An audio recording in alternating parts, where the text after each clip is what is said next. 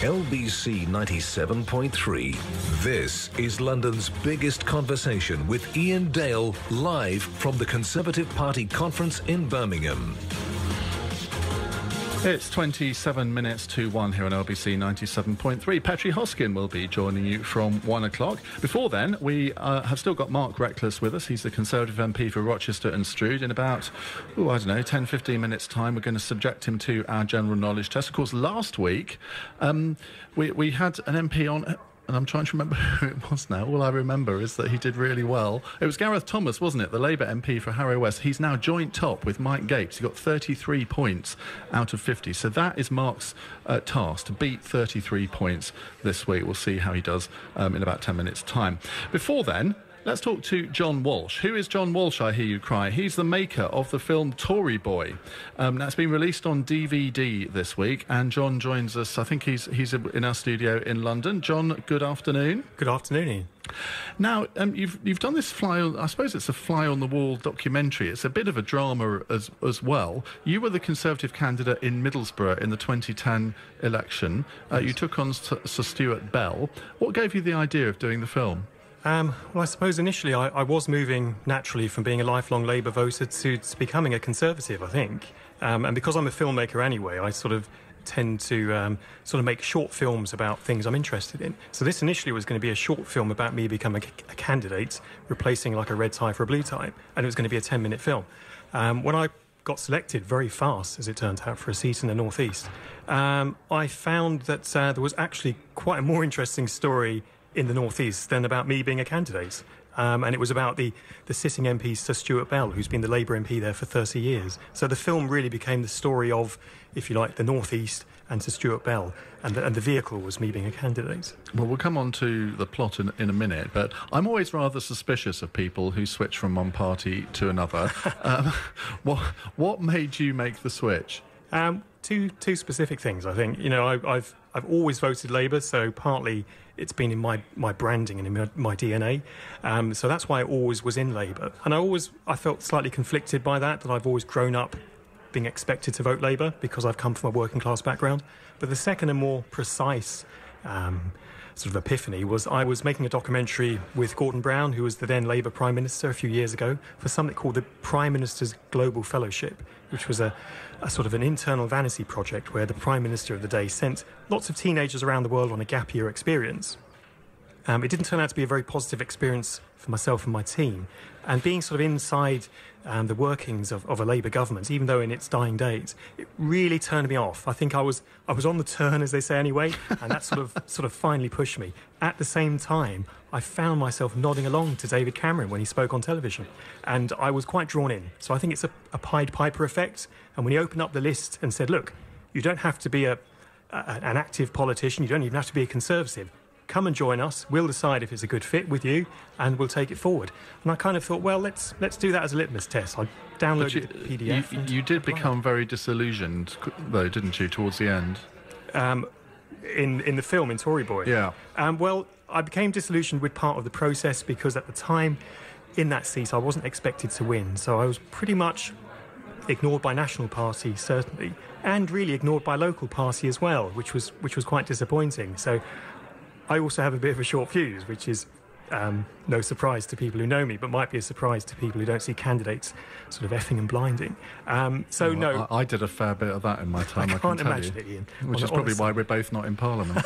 Possibly. A wonderful Labour candidate in Norfolk at the last election, I think, sort of turned against Gordon Brown almost as much as you did just before the election, which I thought was rather fun. He has that effect on people, I think. No, well, indeed. Now, just take us through the plot of the film. I mean, I say plot. I mean, as it's a documentary, it's a bit difficult to have a plot. But it traces your career as a candidate from the time that you were selected right through until the end of the election campaign. Yes. There's some quite emotional moments in it. Anybody who's fought an election, I think, will be able to relate to a lot of what you went through, because effectively you got what a former party agent of my acquaintance called candidatitis, where it's all about you. It's all about me, and the fact that you weren't getting support from other constituencies. You couldn't quite understand, and yet from a party strategy point of view, it was quite clear why you weren't, because you were never going to win in a month of Sundays. Yes, no, absolutely. I mean, you can see it in the round when you watch the film. It's frustrating when you're on the ground spending so much of your own time, effort, and of course money. I spent, upwards of £15,000. But I think, it almost became two separate lives up there. There was John, the candidate, in his smart suit, having meet the candidate sessions and reopening the surgeries that Stuart Bell abandoned 15 years ago. And then there was the other side of me following the story, and sort of the filmmaker side of me sort of clicked in for that. So I think making the film kept me sane during those 6 months that we were up in the northeast. And I think in some ways that's been the payoff or the reward. I had no contacts with anyone in the Conservative Party before I stood as a candidate. And now 2 years on, I know quite a few Conservative MPs. We've had a very flattering review written by Lord Ashcroft. Lots of people have come out and said, you don't have to be a Conservative to enjoy this film. As you said yourself, Ian, if you've been involved in politics at any level and at any party, then, elements of my film reflect back. Well, I think if you want to see politics in the raw, it's a really good film to watch because it does give you the highs and lows of an election campaign. Mark Reckless, you fought 2005, 2010. Did you do 2001? 2001 as well. So you've got much more experience than either John or I have. It is a very fraught time, isn't it? Particularly in an election campaign, because the whole focus is on you. Your party, if you've got any sort of recalcitrant party members in your patch, they want to have a go at you at a very opportune time. How do you, as a candidate, cope with all the pressures of an election campaign? I mean, I found it particularly fraught in 2005 because my result was so close. We actually had Bob Marshall-Andrews, the sitting MP. He conceded on the midnight news and then staged what I call an Al Gore-style retraction later in the morning, and what he calls a Lazarus-like recovery. And I think even the first... John and I didn't have that. No, but I sort of... it was tough thinking you'd won for a bit and then finding out you lost, and that was concertina, and it was quite a short period. Even the early editions, I think, of the Daily Telegraph the next day said early Conservative victories included Justine Greening in Putney and Mark Reckless in Medway. And I got probably, a few dozen texts congratulating me, including one saying I should marry that bird from Putney. And you never got the chance to meet her until 5 years' time. I guess one of the worst parts, certainly for me, was the next day. I mean, in a sense, it doesn't matter what the result is. It's such a feeling of deflation the next day. It feels it's a bit like a post-holiday feeling, isn't it, John? Because yes, there's nothing there anymore. You are not the candidate anymore. You have no position at all. And yet you kind of feel you ought to be doing something.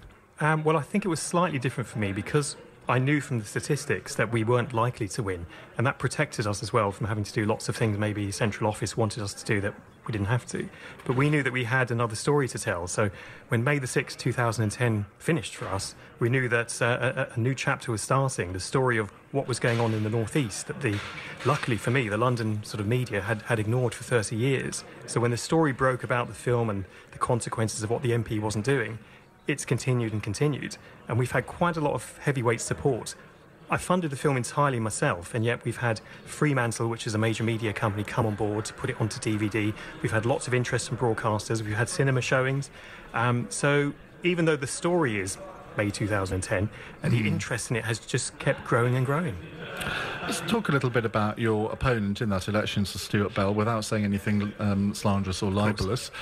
He's been in Parliament a long time. He's one of, I suppose, the great and the good. I think he's a church commissioner, or was.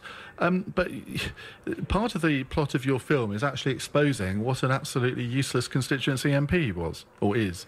Well, yes. I mean, as we know, there's no job description for an MP, so once you turn up once to the House of Commons and give your maiden speech, you've pretty much completed the legal requirements. In the case of Sir Stuart Bell, he doesn't hold constituency surgeries and hasn't for the last 15 years. Also, interestingly, he doesn't have a constituency office. That's entirely separate to surgeries. And I went through the official record of Parliament to find that there's actually 4 Conservative MPs who don't have a constituency office, 11 Labour MPs, again, who don't have a constituency office, but all of those MPs hold regular surgeries. And by regular, I mean maybe 2 or 3 times a week, and hold them in different places. So perhaps after church or after Friday prayers, or go to people's homes. So they're not set in one place. The only Member of Parliament who unfortunately has no constituency office, nor holds constituency surgeries, out of all 650 MPs, is Sir Stuart Bell. So why do his constituents keep re-electing him? Oh, well, that was something we found out in the film. He keeps a very low profile, so people don't really know who the local MP is. Those who do know him repeat the story and say, look, he's not doing his best for the area. The newspapers called him Britain's laziest MP. When he was challenged by Ed Miliband about this, of course, there was the usual sort of apologies in the paper and showing his face around the town, but he's just not done anything at all. But in terms of statistics, he had a 32,000 majority, which he's whittled down to about an 8,000 majority, which is still incredibly healthy, and anyone would love an 8,000 majority. But it shows that the feeling in the town is that they're not being best served. And it's not a Labour or Conservative thing, it's just when you pay somebody to do the job. If I was employed here at LBC and didn't come in for 15 years, I wouldn't expect to still get my salary. So it's that expectation, I think, has changed. And when we made ToryBoy, we made a short film to accompany the DVD called ToryBoy The Aftermath. And different MPs have come along, like Jesse Norman and Rob Halfon, to give their view on what they think. Not just the partisan view of being a Conservative is better than being a Labour, but that view of what people expect from their MPs, and people do expect much I more. suppose that different politicians have different ways of going about being a good constituency MP. There, as you say, there's no job description. Everybody does it in a different way. Mark Reckless, I don't know if you know Sir Stuart Bell very well at all, but I imagine a lot of your colleagues approach this in different ways. I mean, I remember Eric Forth, the late lamented Eric Forth, who died, when was it, 2006, 2007, I think.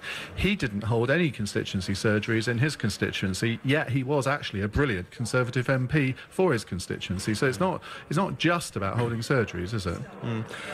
Yes, I agree. I mean, say, to take my predecessor, Bob Marshall-Andrews, as an example, compared to a lot of Labour MPs elected in 97, I mean, he didn't do a sort of huge number of surgeries or really visit the constituency that frequently, but he had a strong media profile, and he put his principles before the requirements of the party whips. But I found a lot of people weren't necessarily aware of some of what he was doing, and simply by spending a huge amount of time going around door to door, doing sort of deliveries, doing surgeries, meeting people, in my case taking over a year of work to campaign full time, you really can make an impact. And if other constituencies had the same swing I did in 2001 and then 2005, then we'd have got rid of Tony Blair back then, and had a landslide this time. I can remember thinking when your constituency came up for selection in 2008, 2009, whenever it was, and I remember sort of you had a really good reputation as being a candidate for getting around the constituency. So people kept saying, "Oh, you should apply for that one." I thought, well, what's the point? They've got somebody who's well known in the local area. He's going to get it anyway. So I thought I won't bother. Maybe I should have done. Then it could have been you sitting here and me sitting there. I mean, I remember your campaign in North Norfolk, and certainly in terms of your online presence, I think it was an example of good that did me. John Walsh, just finally, and where can people get hold of your DVD if they want to buy it? They can get it now on Amazon. It's called ToryBoy The Movie. I'd just like to take one very quick point, if I may, Ian. The other MPs you spoke about who do work hard in other areas, journalists who saw my film decided to take it to task to see if it was propaganda. One journalist rang him 100 times over 100 days, left messages, and he never returned any of those calls. And the inside story about the Labour newspaper, the Northern Gazette, who broke that story, is all in the DVD extras. Well, I have seen the film, and it's well worth watching. Do go and buy it from Amazon, or indeed from any other online retailer, or indeed break the habit of a lifetime. Actually buy it in a shop. There you go. John Walsh, thank you very much indeed. Mark Reckless is staying with us. He's going to be taking our general knowledge test in just a few minutes' time. It's 12:47.